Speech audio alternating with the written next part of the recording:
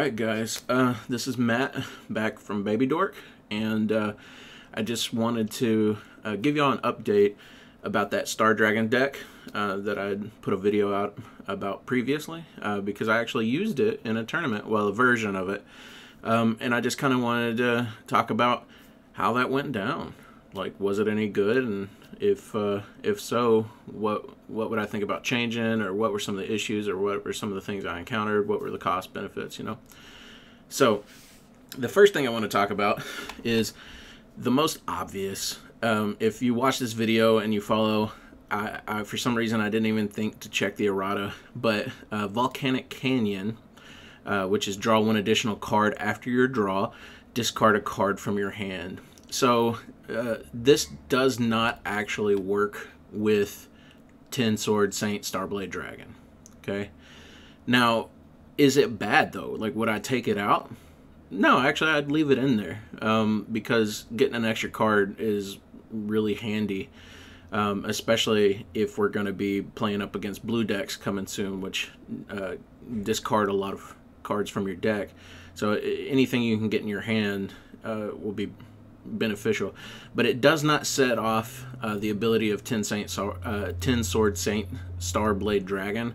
I should start calling him like TSSSD or something that's easier to say somehow than Tin Sword Saint Starblade Dragon, which I just nailed.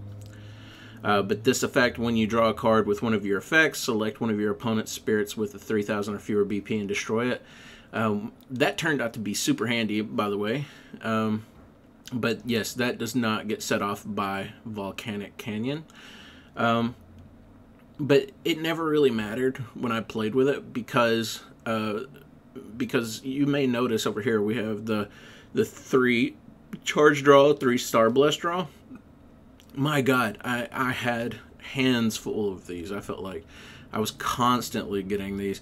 The very first round I played, I actually used them as magic cards to set this off, which was great because I just was able to keep the enemy side of the field completely just drained. The guy could not get anything off. Between Tin Saint being able to have that ability, being able to attack, and Burning Force being able to burn away anybody else, dude, I was just really I had made him so mad. he was kind of mad, but I don't blame him. You know, you want to play the game, but then somebody keeps shutting your side of the field down.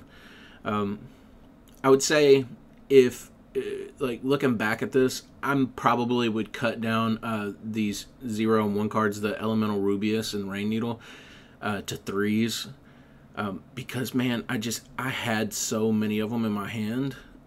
Sometimes, like, or I would put them out in the field just to have some like extra shields out there.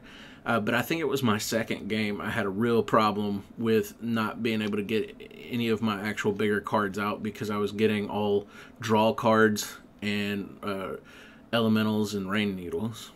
And so, which sounds like it would be cool, but then you're kind of stuck with these 1,000 creatures and they're taking up all of your cores, you know.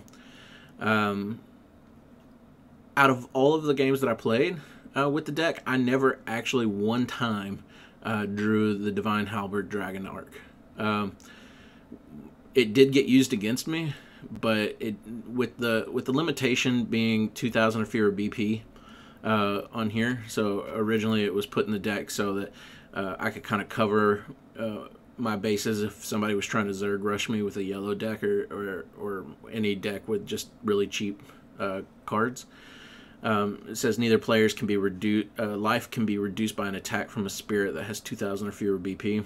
I would keep that where it's at, and you'll notice that this is a 2 now, and that's literally only because I only had 2 of these. I didn't realize I didn't have 4 of them when I went to build the deck after I built it digitally on here. I did use Andrometeos a couple times. Moonbow Dragoon, excuse me. He came in handy just to have something on the field at certain points, because once you got a couple of your 1s and 0s out, he only cost 1 to get on the field. I also never really drew a photon dragon. I think I had one in my hand, but I didn't really find a situation where it was necessary. I played this in a local tournament, in a 3-round tournament. The first I played against another red deck, which was a similar Star Dragon deck, but not a. It was Star Dragon focused, but not built the same as this deck. And that's the one that I kept shutting down early on. Like, he would play these Rain Needles. He even played this Divine Halberd arc and these elementals, and I just kept shutting them down with Tin Sword because I got him early. And like it was about as good as a hand could be because I got a couple Rain Needles, I think, and a couple elementals and a Tin Saint like really early. And so then I was able to get them out on the field, and then I got him out on the field probably within 3 turns, I think, is about. And he was out there by himself at that point because I think I had to sacrifice what was left on the field. But I mean, at that point, the game was already was a little bit slow. We had been setting up our cheaper cards, our little shields. But then once I started evaporating them with Tin Sword, it didn't matter too much. I ended up winning that game outright between Tin Sword, and I think I even pulled out a Supernova at one point. Super handy. I will say throughout the tournament, I only used Burning Force, I think, one time, maybe twice, tops. Not that it wasn't handy, I just didn't really have a lot of opportunities to use it, to be honest. I used, of course, the Absolute Eye Shield tons of times. I don't even know how many times I used it. But I never quite took advantage of this confront. I did have a situation where I was going to be able to use it, and I was going to be able to give all my people confront, but then I was playing against a white deck that had an effect against my confront where he would be able to kick them back to my hand. And so then it became a problem because it was a card that I had in my hand that I could be playing, that Dragon Seedworm, but I ended up pulling that game out actually because I was able to draw out. I just threw it down, and then I evolved it into this Supernova Dragon in the same hand. So I didn't have to deal with the guy kicking my confronts back. And then I did play a green deck too, and honestly, I kept getting really bad hands, so I wasn't able to really deal with the issue of having the creatures out. But he did get a card out that raised their BP of his smaller creatures up to about 4,000, and so it made it really hard to even be able to just target them with Tin Sword. Even by the point I got it out, because man, that was the deck, or the round where I just kept getting elementals, Rain Needles, and draws. Like, it just, and it doesn't sound like it would be a problem, but when you have nothing but smaller cards, like, you can use them as shields, but if you're not getting anything that can kind of punch back, and you're not able to take advantage of their reduction without using them as shields, then by the time you end up getting the Supernova or something like that, it's hard to pull out. I actually did win it, but only on a technical because we ran out of time. But it was kind of beautiful in a way because I could see the clock was running down. I was going to lose because I didn't have more life, but I did have the Supernova out here, and he was sitting on the table, and I was able to pull off a last-minute evolution on my turn to bump my life back up to 5. It was a super sexy moment. But I was weirdly proud of myself for a timeout victory, but it was what it was. I know earlier I think I said I beat that white deck, but I didn't. I got stalled out and ended up losing because I took out 3 of his mammoths, and he just had so many cards in his hands to play against, and so he basically had a turn where he had so many cores, he was able to play, I think, about like 10 small creatures That's a lot of cards and cores, but his ramp up to that point, and so I couldn't defend. I didn't have any kind of suppression or anything that would allow me to continuously block for a turn or shut down all those attacks. So he just basically he had enough creatures on the field that I could block some stuff, but I couldn't actually effectively block all of them. So what would I do differently? Well, honestly, I like the deck. I think it's not maybe as punchy as it could be. What I would probably do is I would probably replace maybe one of these Andrometeos or these Moonbow Dragoons or even the Photon Dragon. I would replace one of these 3 cards and maybe actually just pull off one from both of them and throw in the newer card that's coming along with the lore set that allows you to basically stop non-white decks from getting health back from Absolute Ice Shield. But I'll talk a little bit more about that later on after that releases. But otherwise, I like the deck. I thought it was a good deck. So give me just a second because I want to pull up another deck, or actually not another deck, but I wanted to pull up that other the ban list cards.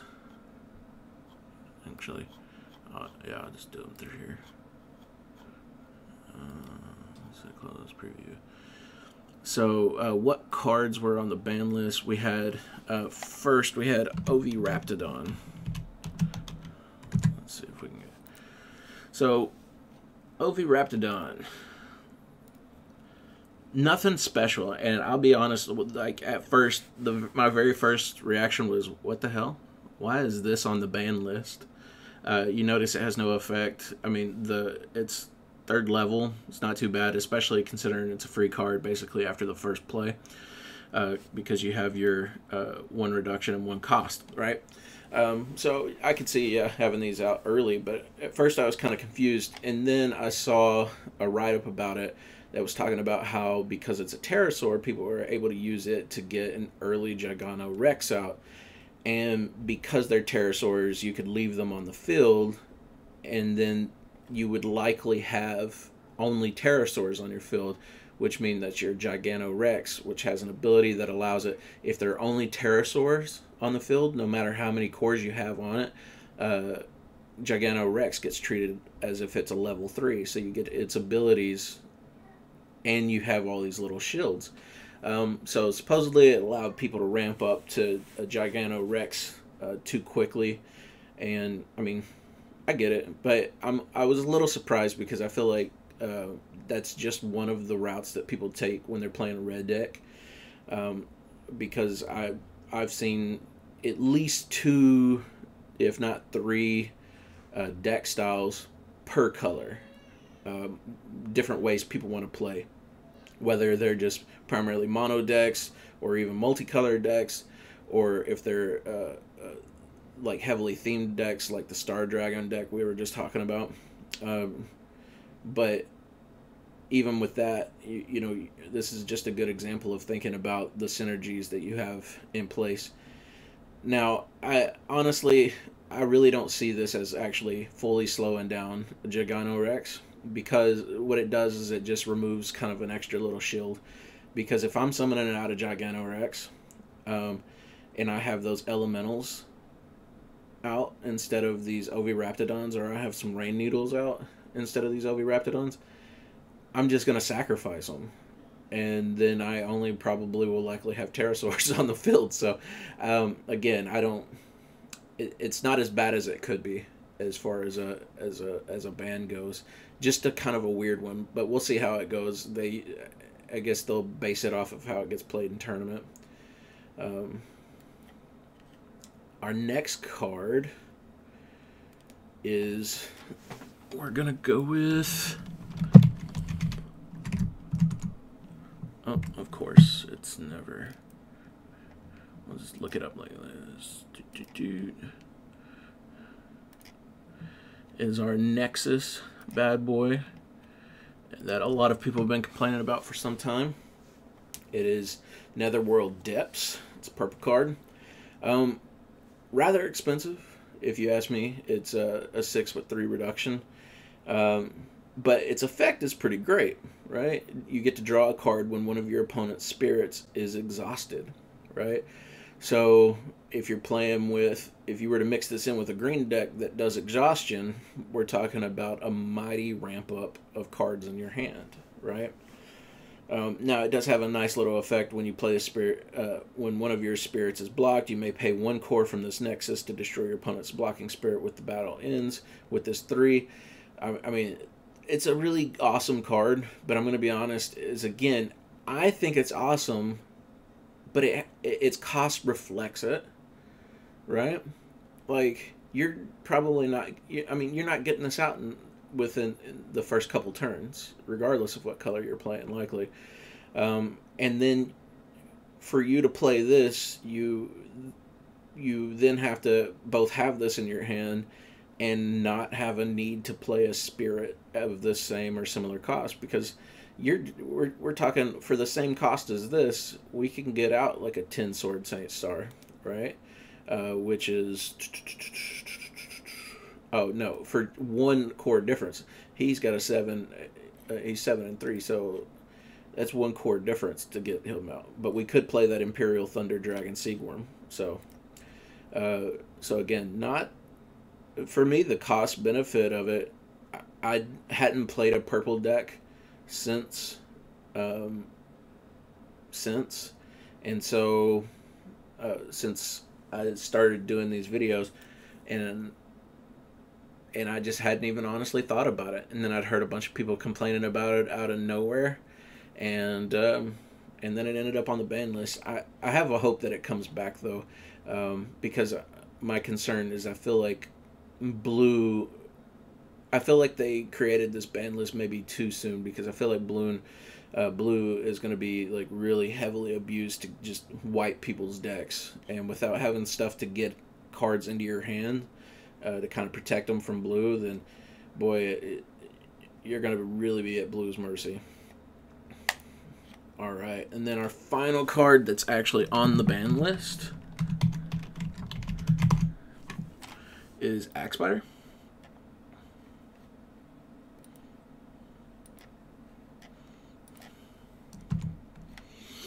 Now, if you've played Battle Spirits and you've played against a white deck, you have almost definitely played against Axe Spider. So why did it get banned, right? Well, the short is because it's almost unkillable. And the long answer is because it's almost unkillable by purple, which is kind of a favored deck right now, I guess. If you're not playing with white or a really great green. I don't know. I don't, be honest with you. But the main thing is, so it does come with armor, purple and yellow, but its level 2 effect is neither this spirit nor any white Nexus with a soul core on it can be destroyed by your opponent's destruction effects or as the result of battle. And they cannot have their cores removed by your opponent's effects. So what this essentially does is for battle against purple decks, they're unkillable, right? So purple, unless it's got a non purple destruction card somewhere in there, you're not getting around it because of the purple deck right here. And the same thing with yellow.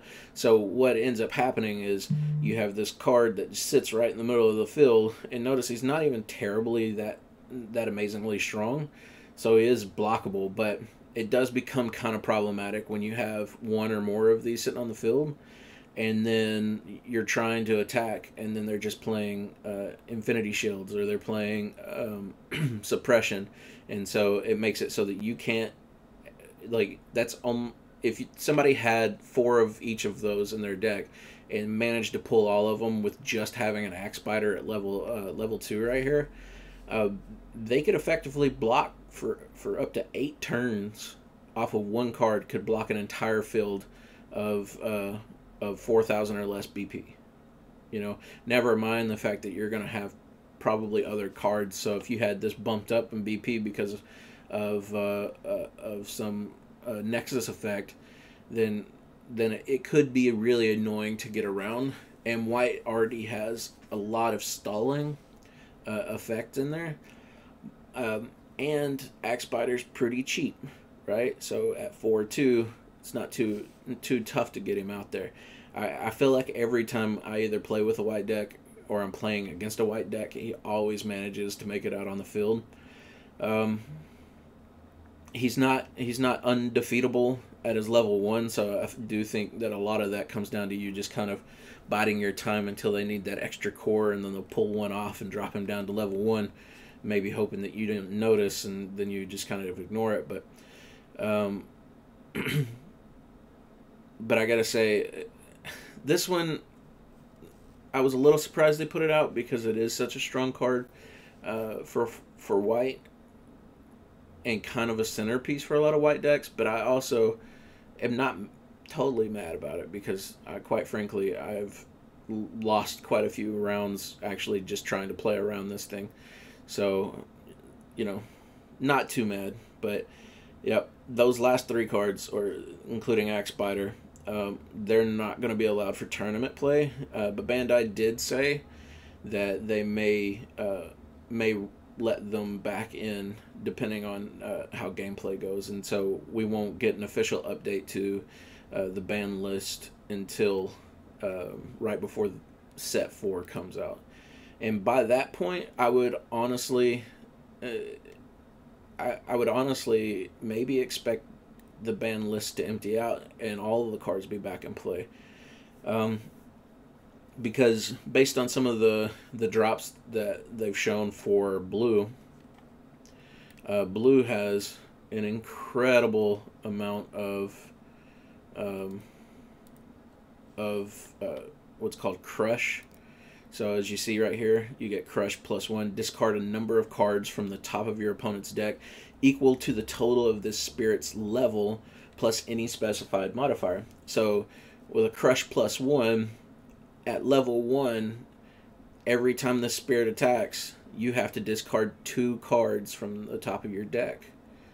Now, that doesn't sound like a lot, or maybe it does, but this is not the only card that has it. If you look, we've got another crush +1, crush +1, crush.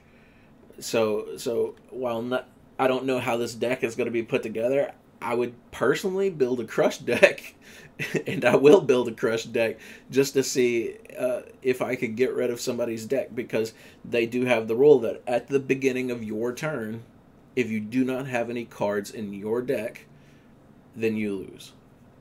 So, and notice right here, right? This is a 2-cost card with crush on it, right? Even like it only costs 4 cores to get it up to level 3, right?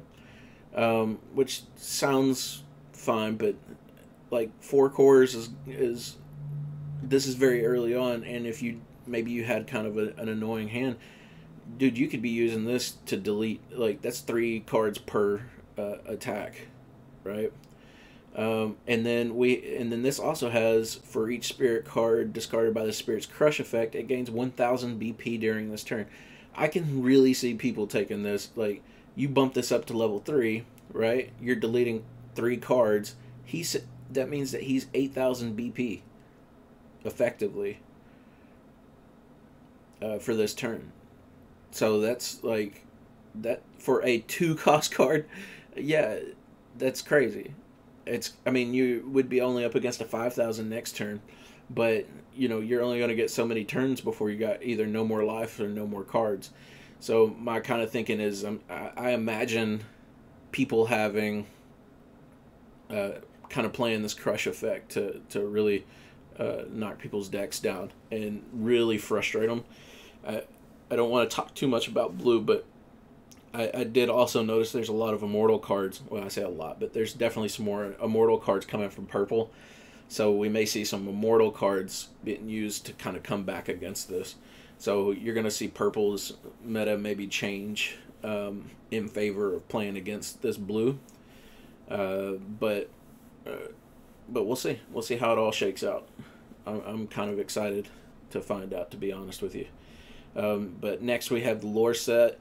That actually comes out at the end of this week. I've heard some places say that their stores aren't getting them till October 6th. So once I get my hands on them, or honestly, they're digital, so I can go ahead and talk about them. But I wanted to go ahead and do an unboxing for them just so people can see what's in the boxes. But also, I want to talk about them. There's some cool cards coming through there if you haven't been spoiled on it. So anyway, this has been Matt from Baby Dork. I really appreciate you listening. Hope you have a wonderful day, and y'all take care.